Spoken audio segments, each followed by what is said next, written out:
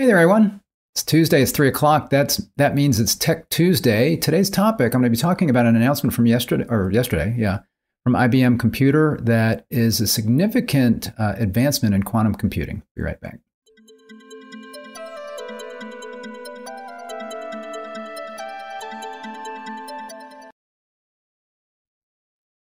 Thanks for joining me. Rick Husey here with Tech Tuesday today. So this happened yesterday. IBM has announced that they have made some advancements in quantum computing. So I wanted to look at their press release, also show a video of their new quantum computer version 2, so to speak. So what is quantum computing? How is it different from what they're now calling classical computing? Classical computing, you've got, ever since we had transistors, basically, you've got transistors which can be in a state of on or off, right? So that's basically it. So you've got bits and, the switch is either on or off, and you need lots of transistors. The more transistors you have, then the more computing operations you can do, but you're limited. We started with, physical transistors that were, little components on a circuit board, and then those were all squeezed down into a chip where we have, in silicon, we've got kind of transistors etched in the chip where it can be on and off. And now we can have millions of transistors on chips. So that's why computers are so powerful today compared to what we had, back in the 60s and 70s, for example, when a computer filled a room, or at least in the 60s, 50s, and 60s.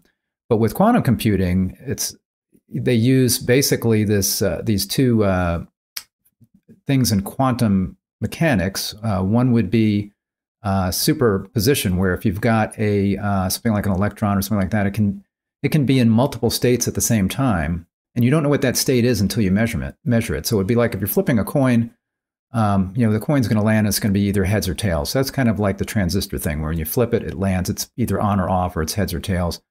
With quantum computing, it's like when you flip that coin and it's spinning in the air, it could be in one of a number of different states. It could be heads, tails, it could be anywhere in between, really. That's really what is going on with quantum computing. So you've got that kind of that superposition idea. And then there's something called quantum entanglement.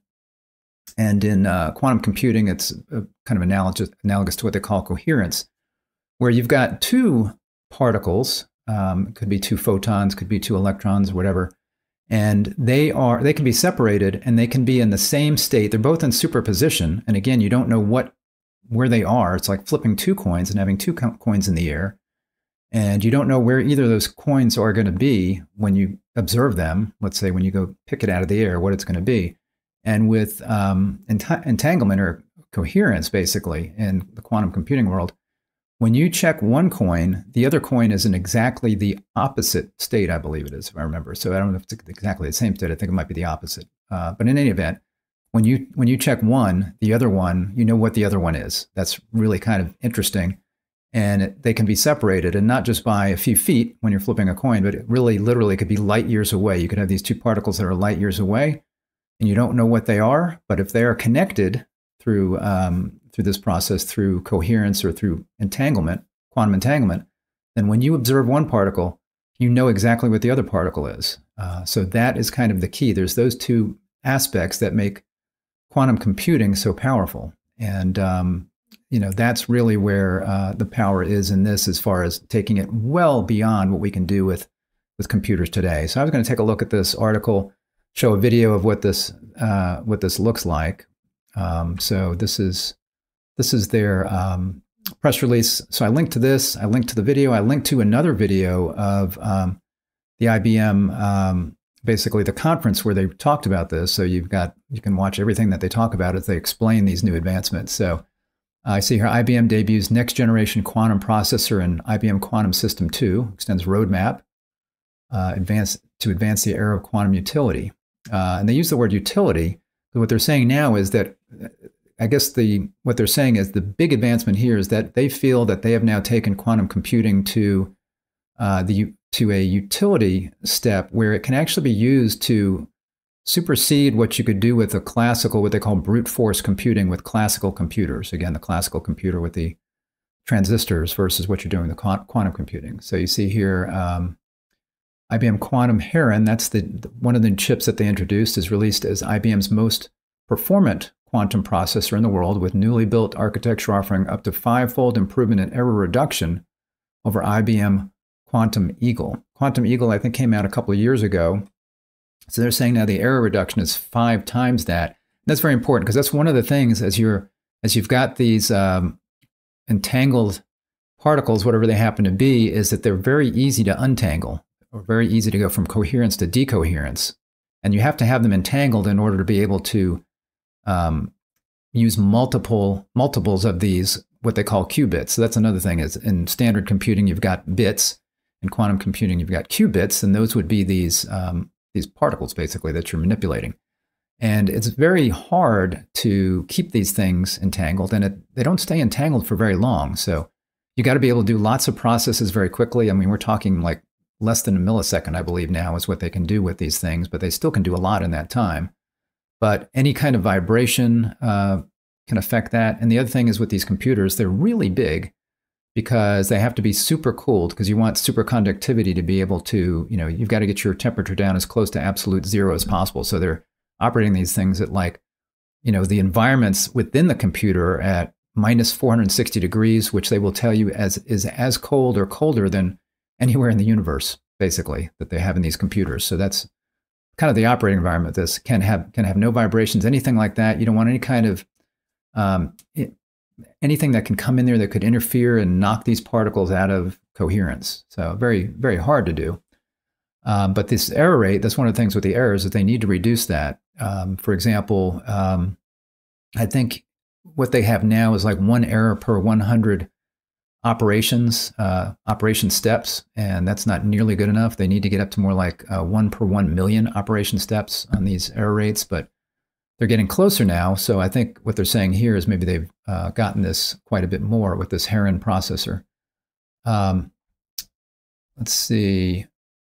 IBM Quantum System 2, that's their new system computer. It's a modular computer system that would be using these Heron processors. That's designed to bring quantum-centric supercomputing to reality. Expansion of IBM Quantum Development Roadmap for the next 10 years prioritizes improvements in gate operations to scale with quality towards advanced error-corrected systems. They actually, in addition to Heron, they introduced another chip called Condor.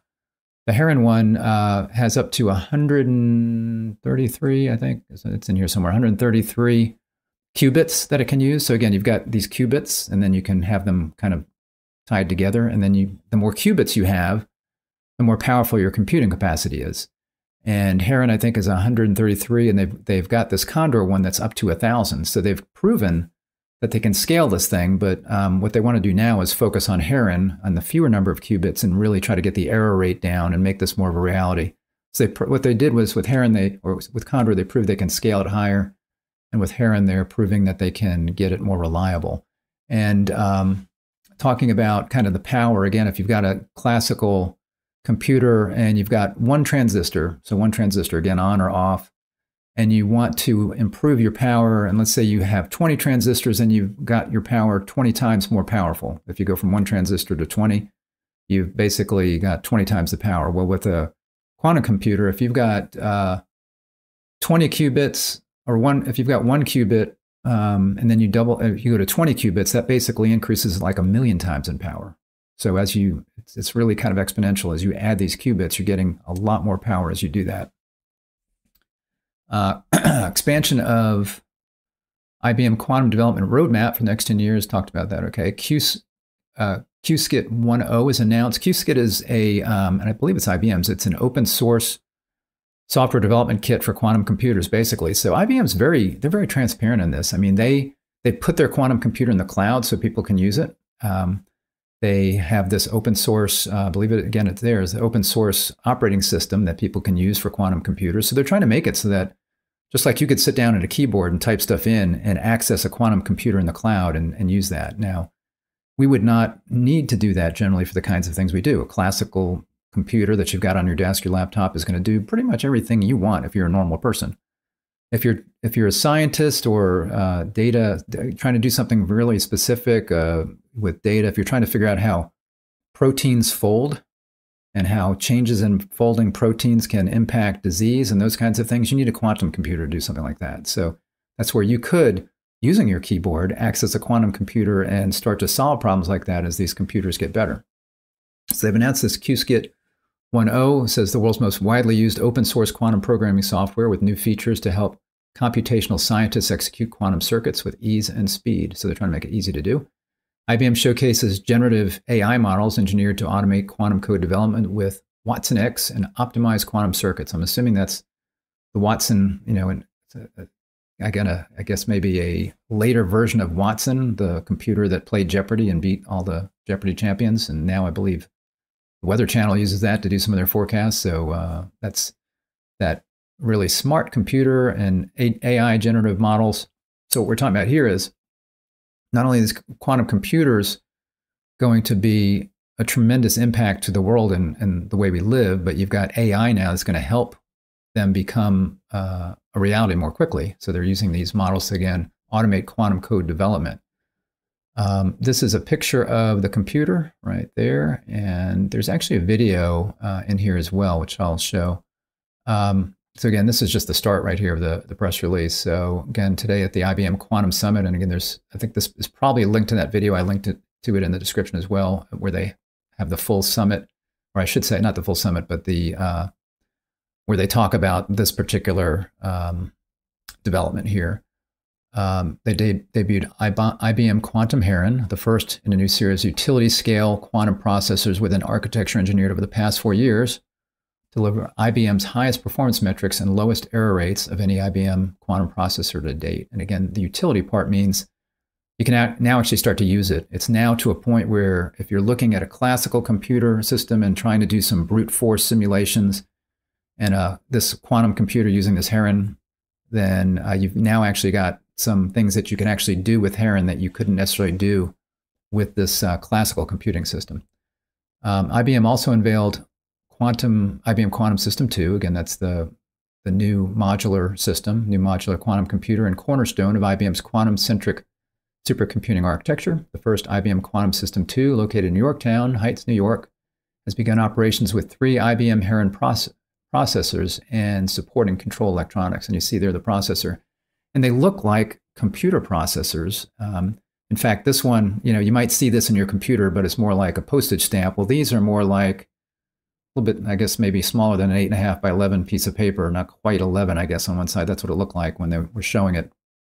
And it has circuitry in it. And what they're doing, which is really different than what some of these others, I think like maybe Google and some others are doing, is they are actually using metal and a substrate like you would on a particular chip, because IBM, they make semiconductors. That's what they've been doing their whole time, basically making computers. So they're doing things in a very similar way than you would with a traditional computer.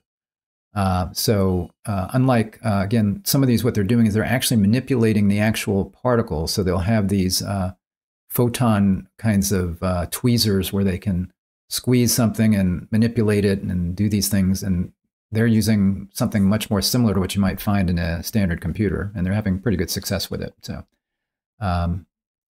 with this critical foundation now in place, along with other breakthroughs in quantum hardware, theory, and software, the company is extending its IBM quantum development roadmap to 2033 with new targets to significantly advance the quality of gate operations. Doing so would increase the size of quantum circuits able to run and help to realize the full potential of quantum computing at scale. So what they're saying is they've extended it out to 2033, so 10 years from now. And what they're saying by then is there will be a functional quantum computer that can do 1 million gate operations versus what we have today.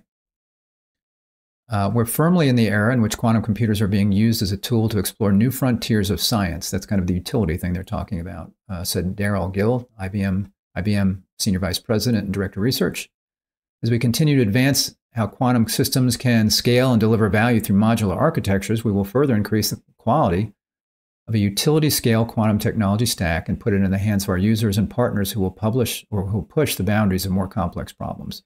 They're actually seeking out people. They're seeking out problems. They've got this technology they're working on, and again, it's only going to be useful in certain situations where we can't do it with a traditional computer. So what I mentioned, modeling proteins, but there's other things. What some just really things that we've not been able to figure out that, frankly, they have said you will never be able to figure out. No matter how big computers get, no matter how much time you have, you will not be able to solve some problems with a traditional computer.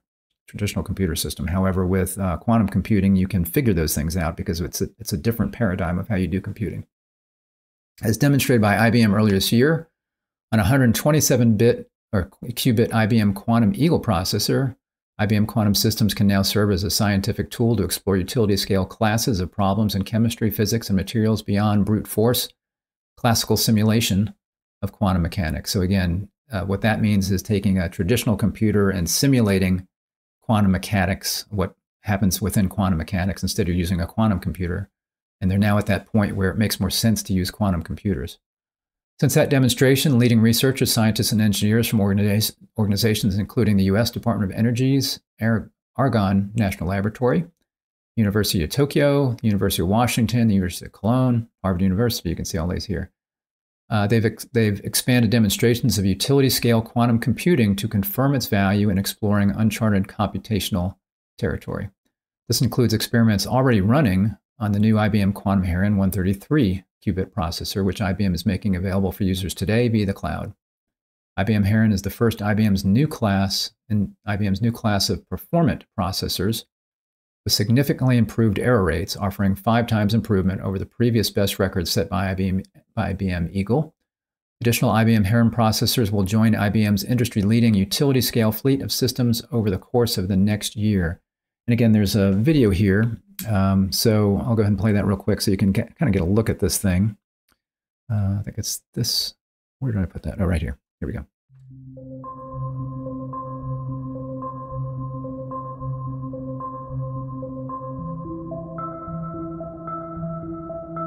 Introducing the IBM Quantum System 2, the world's first modular utility-scale quantum computer system.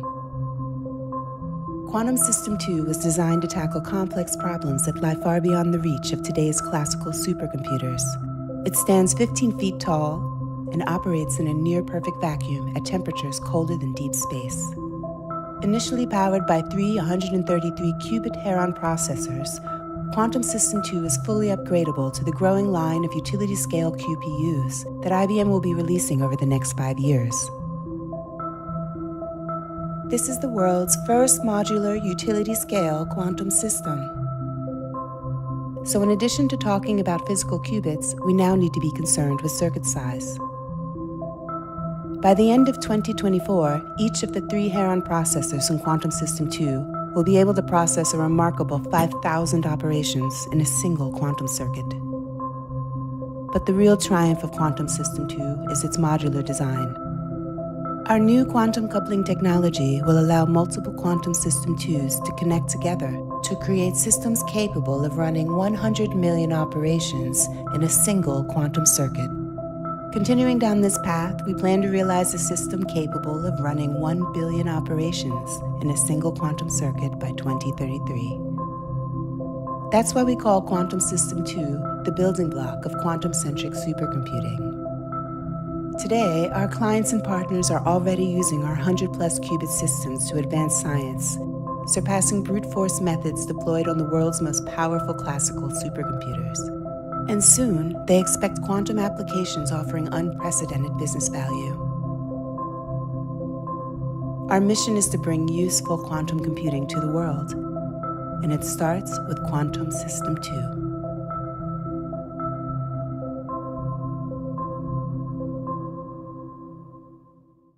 So that's pretty cool. As you can see there, again, it's big.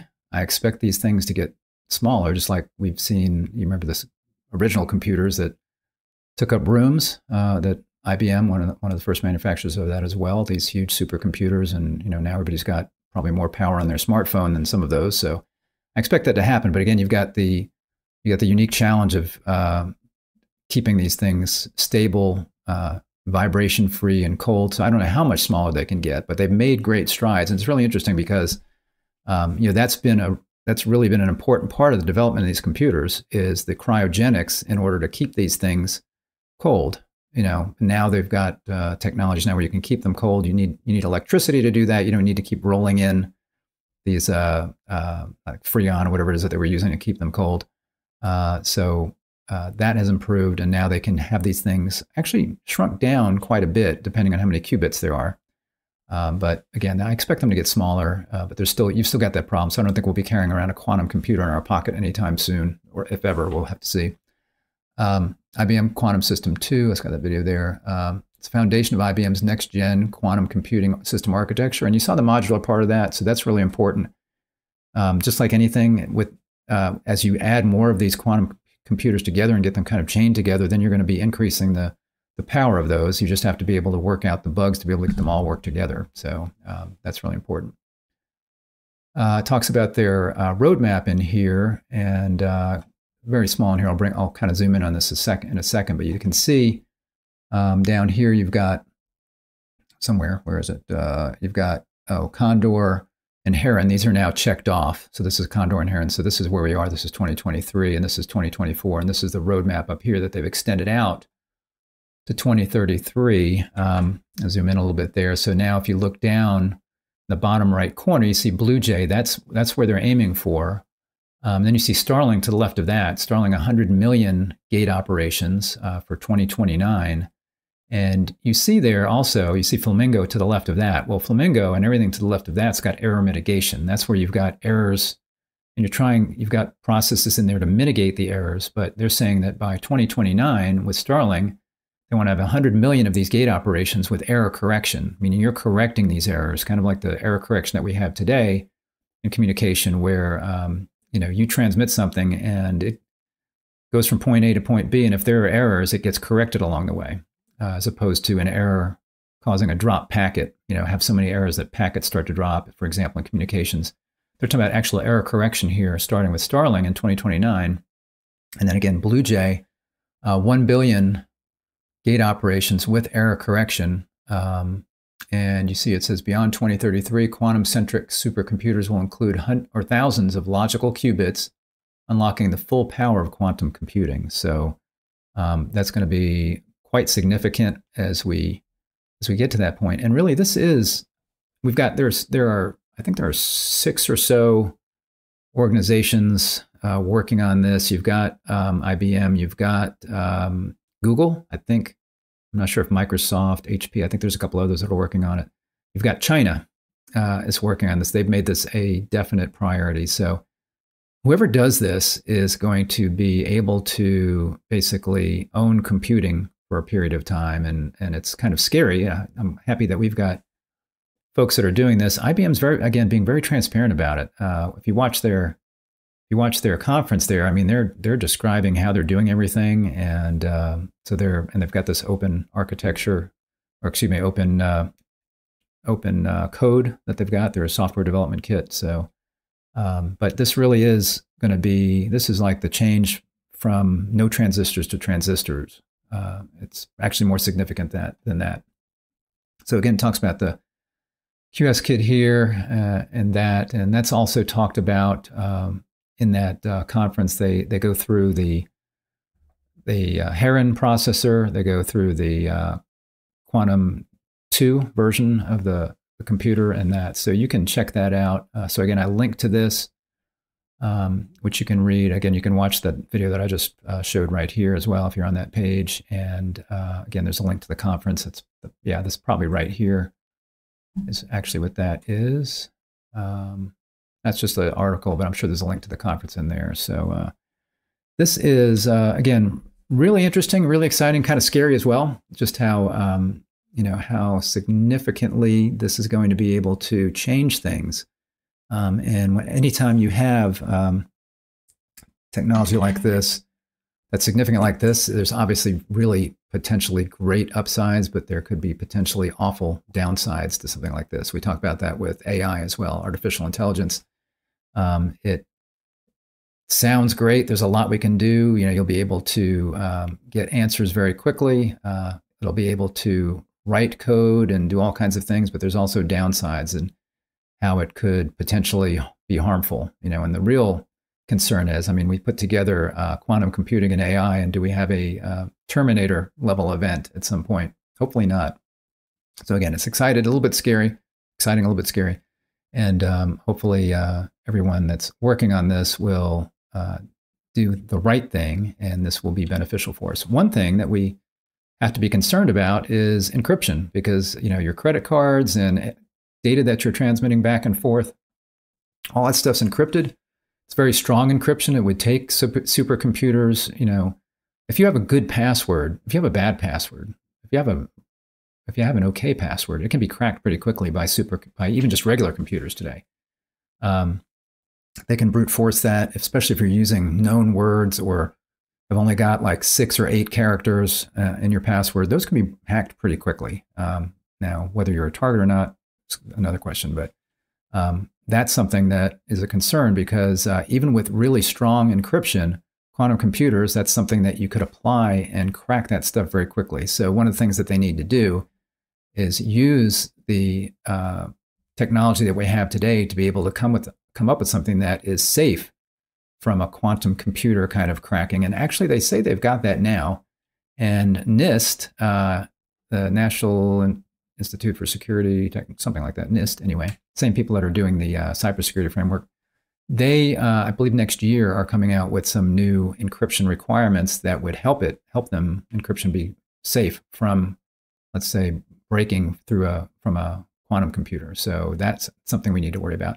The other thing, though, is that with quantum computing, and really more precisely, I would say quantum networking, which is another thing that's being worked on, quantum networks, they are actually inherently very secure, because you've got that, again, that quantum entanglement that can be used to tell if somebody has viewed something. So again, if you've got these two entangled particles, or photons, or whatever it is, electrons, whatever you're transmitting, let's say it's 2 electrons, and they're entangled, and that's how you're transmitting information. If they're entangled and somebody observes one of them, then it breaks the entanglement. And once the entanglement is broken, then you know that somebody has looked at it. So that is something that with quantum computing and quantum networking, that actually you've got some built-in capabilities there to see if it has been tampered with. So it's pretty interesting how that works as well. Thanks for joining me today. Hopefully this was interesting, and I would suggest if you were interested in this, go ahead and watch that full video on the from IBM on the conference when they explain that, because there's lots of slides that they go through. They talk about it more in depth, and I found it pretty interesting. If you did find this interesting, go ahead and give me a like on the video. I'd appreciate that. And if you're not subscribed to our channel, go ahead and click the subscribe button, ring the bell, and you'll be notified when I'm live. Thanks a lot, and I will see you tomorrow for Broadband Deployment News. Take care. Bye-bye.